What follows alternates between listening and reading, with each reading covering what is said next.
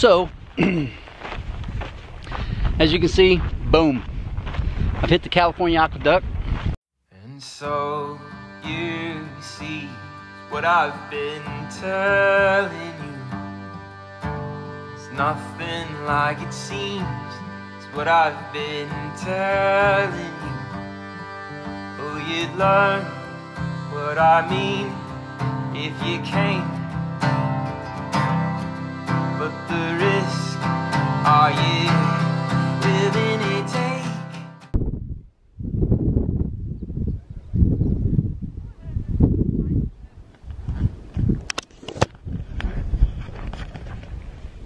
So those of us that decide to camp at this windmill farm, there's this like a little bridge and there's some water, but you know, people camp all the way down this little ravine, all the way over in this little lowland. Well, I was directly under this bridge, sleeping like a hobo. I thought I would be protected by the rain, but not the case. So last night it rained most of the night, and so everybody had the same idea. They waited for a late start this morning to let their stuff dry out. It's just much more comfortable loading up mostly dry stuff, and it does make it comfortable in the evening when it gets cool to not have to mess with wet tents or damp sleeping bags.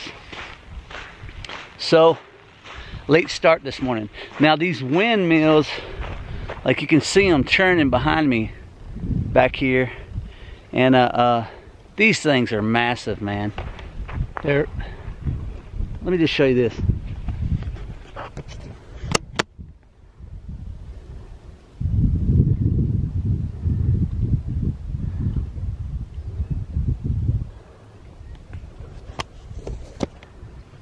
Okay, so let me show you why I decided to camp at a lower elevation. Let me get up here a little bit.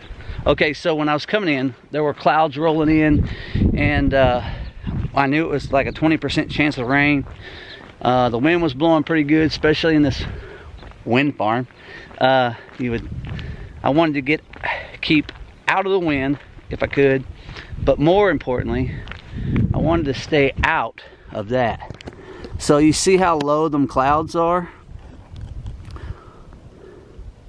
Last night you could see the tops of those mountains, and well, you can see some of them over here. Okay, so what happens is that cloud cover drops down in the mountains, down in there, and it just covers you up with fog. So in short, it would still be 10 o'clock in the morning up there, and you would be like, I won't say miserably wet, but a different kind of wet. At least down here at the lower elevation, you get some rain. So in the rain, stuff gets damp because the air gets damp. But when you're up there, or in any kind of cloud cover, that fog just like wafts inside of your tent, and everything inside of your tent gets pretty wet, a lot more damp than what it would just because you're in a tent in the rain. So it was a good call.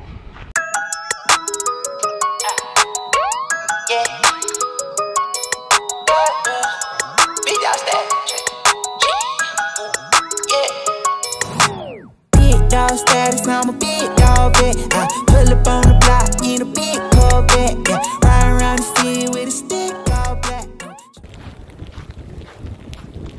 Okay, so this is a perfect example why, if you have an opportunity and you're not bound by any deadline,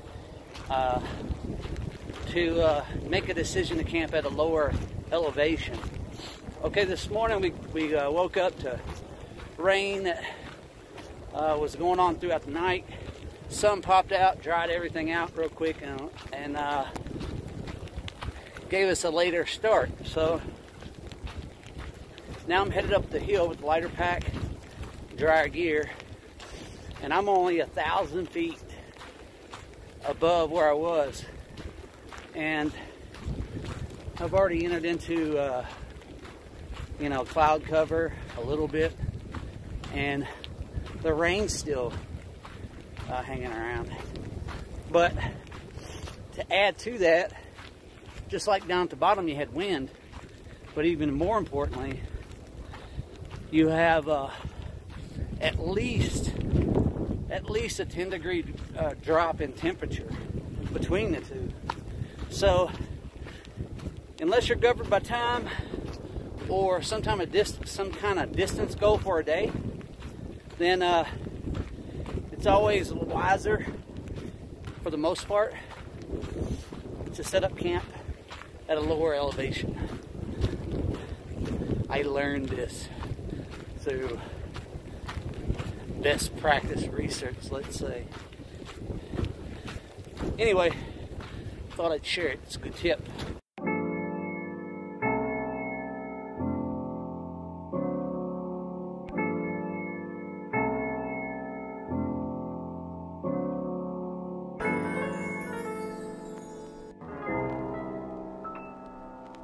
Sometimes I'm at the peak and other times I'm about to fall. Sometimes I gotta wonder what I'm doing here at all. Sometimes in my mind I just sit here and I'm guessing. How can I find the answers? I don't even got to...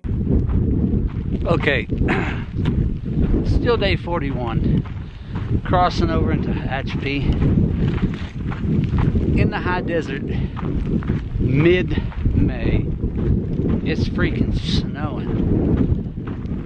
At first it was rain, spitting a little bit of sleet, but it's snowing up here. So, you know, what I found out with these cameras, you cannot really pick up the, you know, the little spits of snow and the like, but take my word for it, it's snowing up here.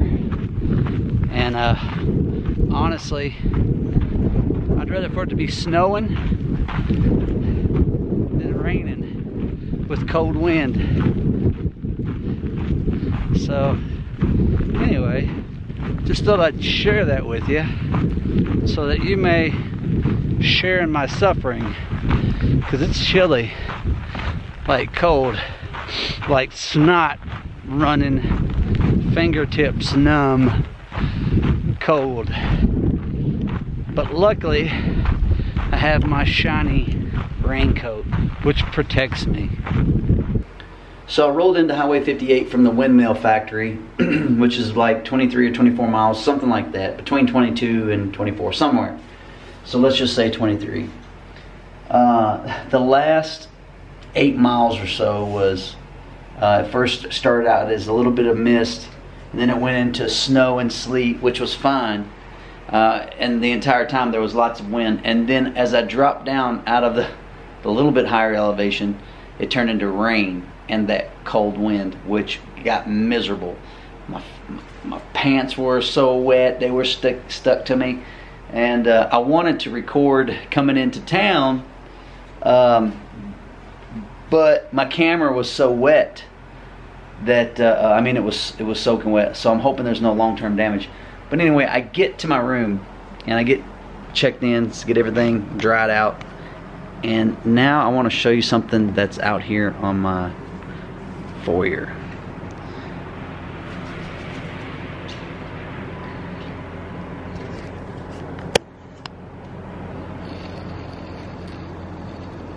That mama pigeon right there has built her nest in the seat.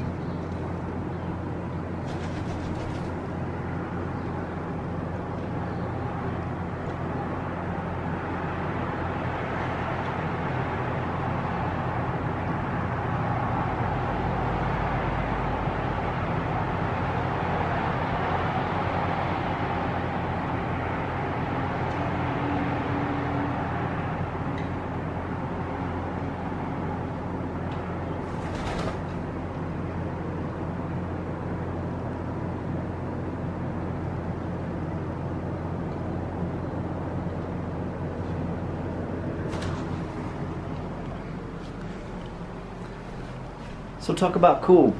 Anyway, I got to head to the post office, take care of some postal stuff with a package that my girls sent me, and then fingers crossed there's no long-term problems with the camera here. We'll see.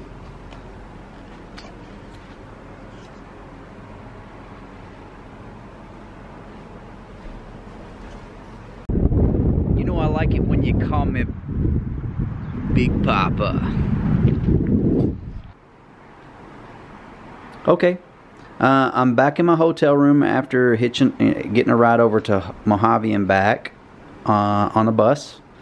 This is approximately a 5-day resupply, or this could actually be, you know, 110 to 120 miles worth of food here. The only thing that I'm going to add to this package here is I'll probably add a few like candy snacks, like M&Ms or something like that. So let's get an understanding of what we got here. We have 5 dinners here, which is a protein type of carbohydrate. Like this is quinoa, and then we have protein. It's either going to be chicken or tuna in the packages, and there's 5 of those. Now this is quinoa. Let's see, quinoa, rice, and then this is some type of noodle, which looks heavy, but it's very light. So there's 5 dinners. Here's 5 breakfasts. Now these are heartier oats, so this is probably the equivalent of 2 packages of oatmeal, and then there are almonds and pecans in there, and then some more would be almonds, pecans, and then dried fruit, like I see strawberries there. So 5 very, very filling, hearty breakfasts, which is really what you need to start your day off. And then here's midday snacks. Now some of these midday snacks are this is called fruit leather, which is a chunk of dried fruit. And this is a crepe. This is a protein infused crepe, and then some energy nuggets there. There's a mixture here. So there's more crepes, peanut butter packages, and dried leather. And it goes on. So there's 1, 2, 3, 4, 5, 6, 7, 8 of those, and then some M&Ms. So some lunch snacks, and then here's some here's some flavoring that was sent to me. There's some freeze-dried fruit, which is freeze-dried strawberries and freeze-dried mangoes, which I'm sure that I'll throw into the breakfast stuff, and then probably eat straight out of the bag alone. This here is my girlfriend's mother dried some green onions for me. Here are some extra flavorings and some additional peanut butter packs. So this flavoring is extra spicy Mrs. Dash, and then there's some bouillon cubes in here. And then these are crunchy Thai rice chips, and they are very good. So this whole resupply is about 2.5 pounds. It's not heavy at all.